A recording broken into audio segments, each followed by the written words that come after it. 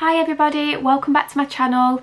If you are new here and you don't normally watch my videos, this little fella here has decided to perch up on my face. He decided he wanted to get involved in this little chat about my cervix. So it is currently Saturday evening and I've poured myself a big fat gin for this one. This video is probably the most important video I'm ever going to make on my channel. So if you are new here and you don't know me already, my name's Helen, but you can call me Nell. I'm 30 and a few years ago, at the age of 27, I was diagnosed with cervical cancer.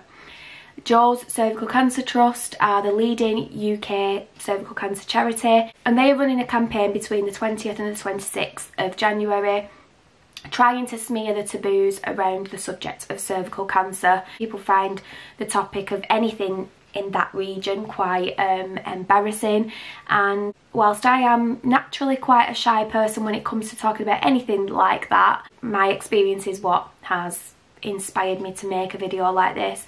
So I really hope that you take something away from watching this, and I'm just going to get straight into it now and tell you all about everything that happened to me. Now, the way I'm going to do this is I'm going to split it into 3 videos. So we're going to do a short video today telling you all about everything that led to me being diagnosed with cervical cancer.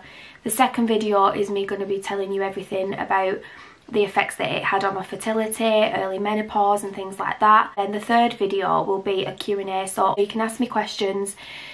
I honestly don't mind how personal they are because I feel like knowledge is power, definitely, when it comes to things like this. So I am more than happy to divulge everything. I am just your normal, average girl from Bolton who has had a bit of a shit time, and I want to tell you about it. Hopefully make a bit of a difference wherever I can. Now, just a bit of background information about me. I am the middle child of 5 children. So I come from a very big family, but cancer isn't something that has ever like cropped up or been something that I've ever felt like I needed to be aware of.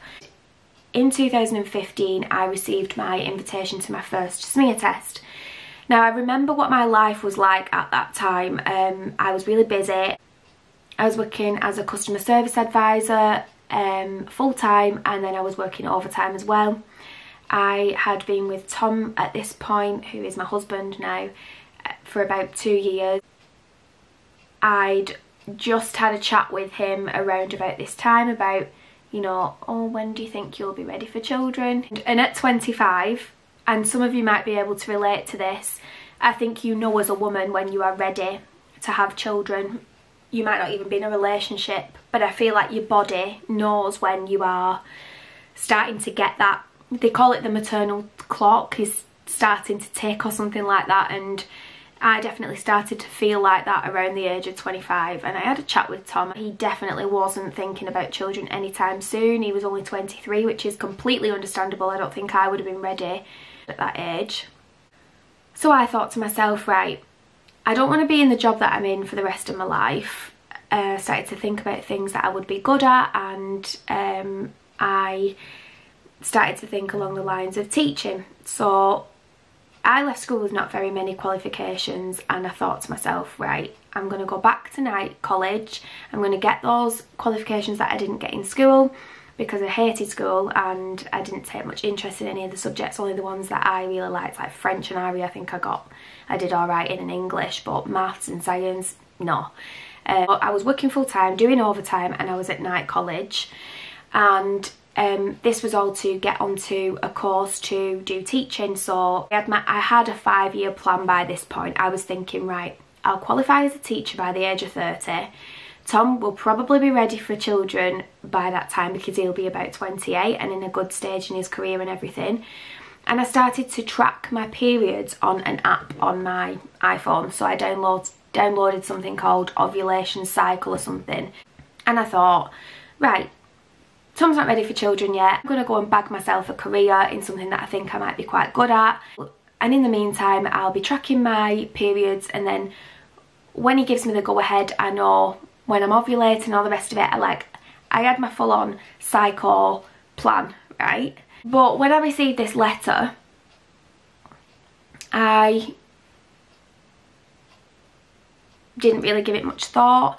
I had known about the Jade Goody story and about her dying at the age of 27 and everything, but I don't think I ever thought that I would ever have to worry about cancer. I didn't know enough about it to know that every single cancer wasn't genetic, or I just had never given it much thought. And it sounds so ignorant now saying that, but I'm just being completely honest. So my letter got put to one side and I thought, yeah, I'll book it when I've got time. And it was only about 12 months later when I was having a chat with my friend Lauren. She was actually one of my bridesmaids. We went to go make a coffee in the office at 10 AM like we always did, and she mentioned that she'd just got her letter through for a smear test, and I think she'd either asked me what one was like, or she'd said, oh, have you had one? And I said, no, I've had my letter but I've not booked it yet, I just keep forgetting, or said something like that, I think. And I think she said something along the lines of, well, you need to book it, kind of thing. And I thought, yeah, she's right, I do. And that's when I booked my smear test. Went for my smear test. It was, for me, painless. I'm not somebody that particularly likes showing that to a nurse, but I didn't feel overly embarrassed, considering I'm from a family of 5 girls and we are all very, very private around each other. I know a lot of people that grow up in a house full of girls would be quite open, but none of our sisters have ever seen each other's boobs. Like, literally we all shared bedrooms and we would have been mortified if any of us had seen each other. Like, we were quite private, and my mum's always been that way, my nan was always that way, and I think it was just the way that we grew up. And so, yeah, opening your legs in front of a stranger isn't great, is it? It's not the nicest thing you're gonna ever do, but it was important. It's something that I'd left and not really thought about. So yeah, I went for my smear test. It was over in 5 minutes, absolutely fine. I received my smear test results and the letter said that my cells were normal, and I would be contacted in another 3 years' time to go for my next smear test. So I wasn't due a smear test until the age of 28. In my mind, receiving that letter meant that I would never have to, I wouldn't have to worry about the possibility of getting cervical cancer for another 3 years, and they'll check me at that point and everything will be fine. So I got my letter, I was happy, and I got on with my life. Everything was going fine.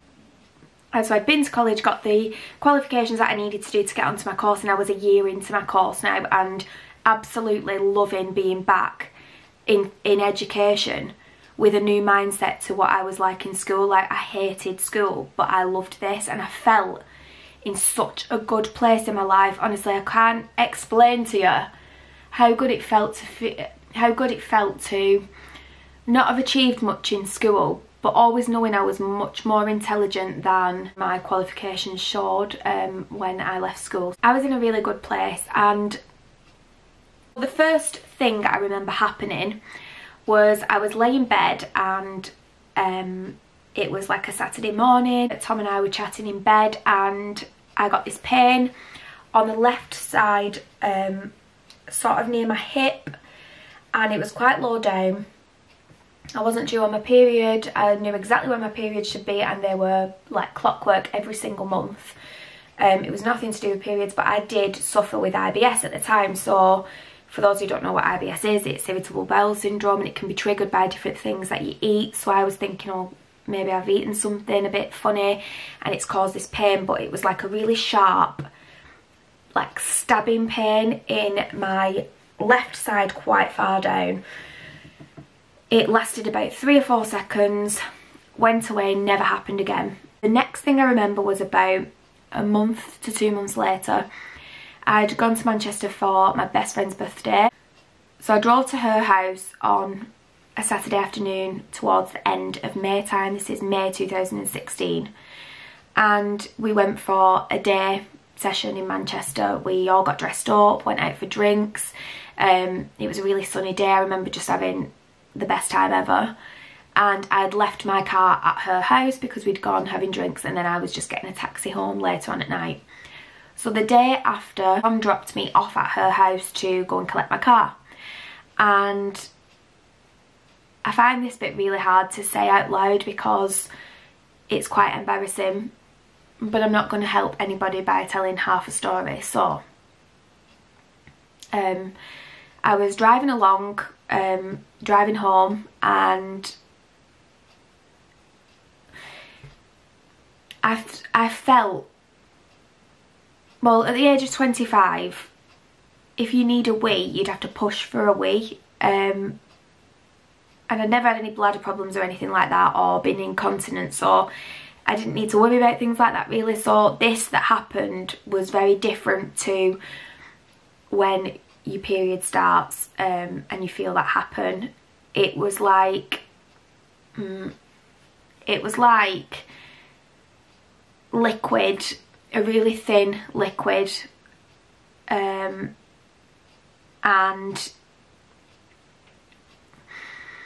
and it smelt really, really bad, and I was thinking, what the hell has just happened? And so I pulled up outside the house. Tom had got home before me, so he was sat on the couch as I walked in, and I said, and I was really, really open with him. We've always had an open relationship. I see Tom as like my best friend, and I walked into the house and I said, and I remember exactly what my words were. I said, there's something not right with me down there.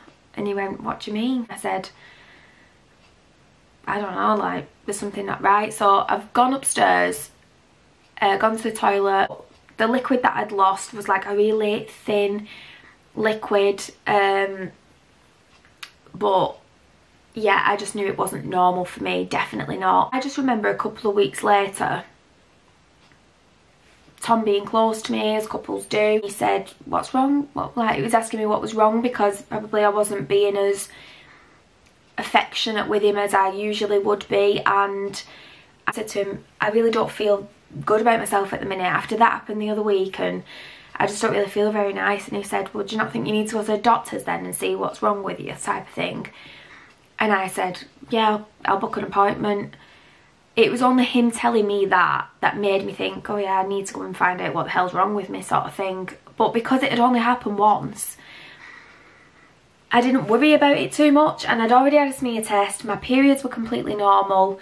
This was 12 months after having a clear smear test result. So cervical cancer was at the complete, like, hadn't even entered my mind by this point. And I'm thinking, I wonder if I've used something in the bath or in the shower that has disagreed with me. Maybe I've used something fragranced, maybe I've got an infection or something. And I booked an appointment. So just before work one day, I went and saw my doctor, and he asked me what the problem was. It was a male doctor, and he's been my family doctor since I was a baby. So, but I don't think I've ever had to talk about anything this personal before. I don't know what made me be so vocal and so honest about what had happened, but the only thing I can think of is that it was like fate that I opened up about it, because like I said, I am quite a shy person. So he asked me what had happened, and I just told him. I said I was driving home one day, and this liquid happened, and I don't know what it was, but it really didn't smell right, and it only happened once. And I just said I'd had this stabbing pain, but I think it's IBS. Sort of trying to find reasons why these things were happening to me, because I think sometimes we feel a bit like we shouldn't be going to the doctors when we don't really know what's wrong with us. We feel like we're wasting their time, we're wasting our time, but they're the doctors, they're the experts, and you need, if something isn't right for you and your gut is saying book a doctor's appointment, just go. Like, you are not, just go to your appointment. But back to what I was saying, and I told him about this liquid discharge. He looked back on my records and he said, oh, I can see you had a smear test, I can see you had a normal smear test result only 12 months ago, but the nurse is in today and she's got an appointment free in about 10 minutes, so if you go and wait in the waiting room, she'll shout you through in 10 minutes, and she'll just take some swabs. She'll do thrush swabs and things like that, and have a look for any bacteria or any infections that are going on. So I said, yeah, that's fine. So I went and sat in the waiting room. Within 5 minutes I got called in, and the nurse just asked me to take off the bottom part of my clothing and to lie on the bed and cover myself up. very much like a smear test. She put a speculum in and then swabbed for infection and stuff like that, and she said to me, "Oh, are you on your period, Helen, or are you due on your period?" I said, "No, I've got an app that tells me exactly when I'm due. I'm not due for a couple of weeks yet." And she said, "There's a little bit of blood that I can see, so do you mind if I just go and get the doctor and get him to come and have a look?" So I said, "Yeah, fine." So I lay there and he said, "Helen, do you mind if I examine you? The nurse will stay here as the chaperone." So the nurse came around on this side and held my hand, and he did some examining. It feels a little bit bulky. "I tell you what, Helen," he said, "I tell you what, the nurse is going to take some details from you now, and then instead of going back into the waiting room, just pop back into my room." So me, oblivious by this point, I just go back into his room and I sit down, and he said, "Right, I'm just going to put you on a referral to the hospital because I want a gynaecologist to take a better look at what's going on." He said, "I think it's just an infection or something that I can't see, but we need to get to the bottom of what this discharge is. So not worried, you've had a smear test, but I am going to refer you to the hospital." I think I only realised the seriousness of it when he said, "You just need to go out of here now and knock on the door next to reception, and there'll be a lady in there that makes the referral appointment." And I was thinking, why isn't he just telling me that I've got thrush, or why is he not just telling me that everything's alright, or giving me some antibiotics or something like that? Why am I having to be referred? And that crossed my mind, but still at this point I'm not thinking anything serious is happening. When I knocked on the door, and after I'd seen this other lady who I'd never seen before because I'd never had anything wrong with my health, she gave me my letter that told me when my hospital appointment would be, which was for in a week's time, and it said I was going to be having a colposcopy on this letter. Now, I didn't Google that to see what it was or anything like that. The only time I started to feel a little bit like, what, was when she said good luck to me as I was leaving, right? Went to work as normal, and I rang Tom on my way in, and I said, he said my cervix felt bulky, what the hell does that mean? And he's like, "Oh, I don't know, but don't worry, like, they're going to check you out and see what's wrong. Don't worry about it, they're being thorough and just checking." And I was like, yeah. And I started crying, and I have no idea why, because I genuinely did not believe there was anything wrong with me at this point, but I do remember feeling a bit worked up. And then I was fine. I went into work as normal and everything was fine. I didn't think about it again until the day of my appointment. So my doctor's appointment was on the 5th of July 2016, and then on the 12th of July 2016 was my appointment at the hospital for a colposcopy. So I walk in and the receptionist is there, and I gave her my name and everything. Go and sit down in the waiting room of the women's health department, and Tom's with me. So we sit down, and then the nurse comes and grabs me and says, "Helen, can you come into this other room, please? You've got to come on your own, is that okay?" I said, yeah, that's fine. And she said, "A student nurse is going to come into your appointment, is that okay as well?" I said, yeah, fine. So I walk off into this other room, and what was making me laugh was Tom was sat on his own in the women's health department. So he must have looked like a right weirdo. So I'm texting him from the room that I'm in, and I'm like laughing at him saying, "Haha, I can't believe you're sat in there by yourself. You must look like a freak. Like, you look like you're not meant to be there." So he's texting me back and was like just having banter backwards and forwards. And then I see this doctor come through, and I swear to God, he was about 6'7". He was massive, right? And I'm thinking, you're about to look at my cervix. What the hell? So I text Tom and I said, "John Coffey's just walked in." If you don't know who John Coffey is, he's John Coffey from the Green Mile. Look him up. That's what this doctor looked like.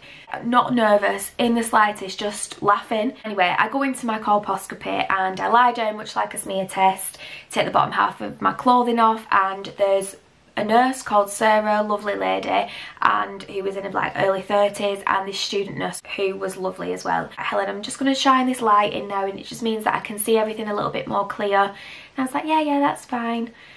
And I think because two nurses were holding my hands and I was lay there and I was in hospital, the seriousness of it sort of hit me, and I didn't even feel upset, but I just felt tears rolling down my face, and I thought, "Helen, why are you crying? But I just couldn't help it. I can't explain it. It's just, I feel like it just all happened so fast. And I quickly sorted myself out and like stopped crying. Helen, do you mind if I take a sample of tissue? So I said, no, not at all. And I said, no, that's fine. I thought, well, I can't really say no, can I? Like, no, don't take any tissue. I didn't know what bloody tissue was at this point. I didn't know that that meant taking a biopsy and checking for cancer. Like, I have no experience of ever being ill or ever having anything wrong with me, so I don't know what these things mean. So after about 10 minutes of being examined and him taking the tissue sample and everything, or the biopsy if you like, he said, right, okay Helen, you can put your clothes back on now and I'll just leave you to it. So I said, yeah, fine. So the student nurse walked out, the nurse walked out, and the doctor walked out. So he was called Mr, so I knew that he was like an important guy. I can hear him whispering. Now, normally when you go for any examination like that, they just shut the curtain and leave you to get dressed and you don't hear anything. But I heard whispering behind the curtain. Even at this point I wasn't worried, but now looking back I know why they were whispering. I put my clothes back on, put my work pass back on, because I was due to go and work straight after my appointment. Tom was going to drop me off, and I sat down on the little plastic chair that they have in the hospitals, and he's just looking at his screen like this and he's typing something. I'm thinking, oh, he's just going to give me like a sheet or something, some antibiotics, and send me on my way. So yeah, he's typing away and he turns to me and he says, unfortunately, I think there's a serious problem. I think what I can see is cervical cancer. And he said it to me like that. What the hell do you do with that information? Do you cry? I'm sat there on my own, 27-year-old girl, thinks she's got a life all planned out, thinks that everything's going to come to her easily, and she had a whole life ahead of her, and within a split second it just, my life just turned upside down. Imagine getting that news. Trying to explain what it's like to get that diagnosis is so hard. I start crying and the nurse starts hugging me and she starts saying, Helen, have you got anybody with you? Is there anybody with you? And I said, yeah, my boyfriend's in the waiting room. So she goes to get him and the doctor says, grab Maria as well. And Maria was the Macmillan nurse at this point. So they went to grab Tom, and so Tom walks in and he sort of like just peeps his head around the door and like stands there and looks at me, and I said, he thinks I've got cancer. And I was looking at him like, I remember feeling so helpless, and I was looking at him like, do something please, like tell him he's not right or something like that.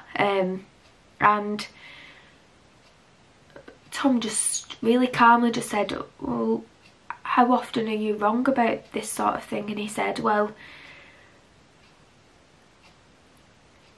I can see it with the naked eye, so and I'm very, very rarely wrong about these things. So Tom comes and sits next to me and he's hugging me and he's rubbing my hand, and he's like rubbing, really like rubbing my hand, like, and I just feel so desperate. I could not explain it. It felt like I was watching it happen. It's so weird now to think back at that moment in time and just how crazy it all was. But I felt numb is the word, completely numb. Jade Goody popped into my head. First person that popped in my head, Jade Goody. And I just couldn't believe what was happening. I couldn't believe that it was real. And so after speaking to the Macmillan nurse for a little bit and getting quite a lot of information and a lot of leaflets given to me, we left the hospital, and I got told that in 3 days time I was going to have an MRI scan which would determine how far my cancer had spread, and how serious it really was. but he knew just by looking it was at least stage 1B, because he could see the tumour, and he knew it was however big it needs to be stage 1B. And then I had my MRI scan 3 days later, after telling my mum, which is a blur now. I can't even really go into that because I can't even remember how it happened. I can't remember having that conversation with my mum. My mum rang my dad and told my dad because I couldn't. I text a lot of my friends. Can you believe that? I actually text that news.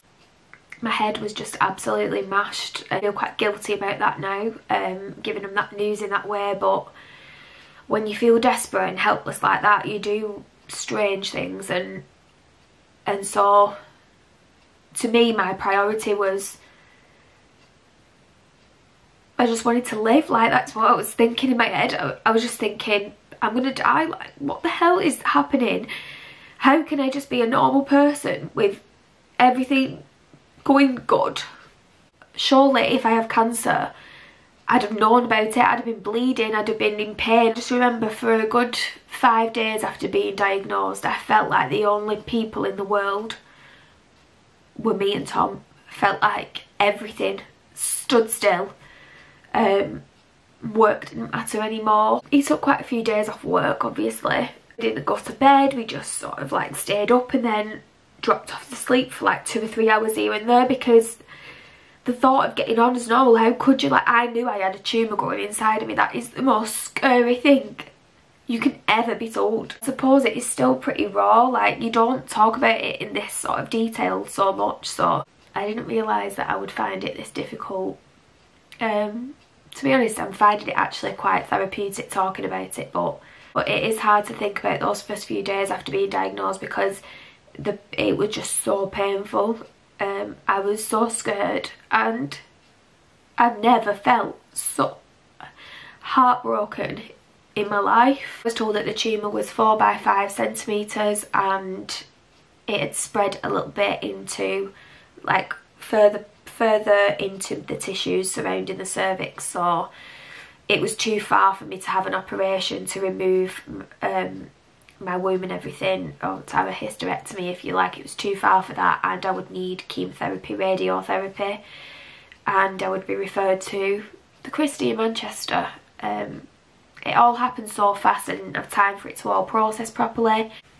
I'm going to leave it there, everybody. So I'm sorry if this was quite upsetting to watch. I didn't expect it to go like this, but definitely opening up helps. Like I said, I really hope that you can take something away from this video, and yeah, I will see you in my next one. See you soon.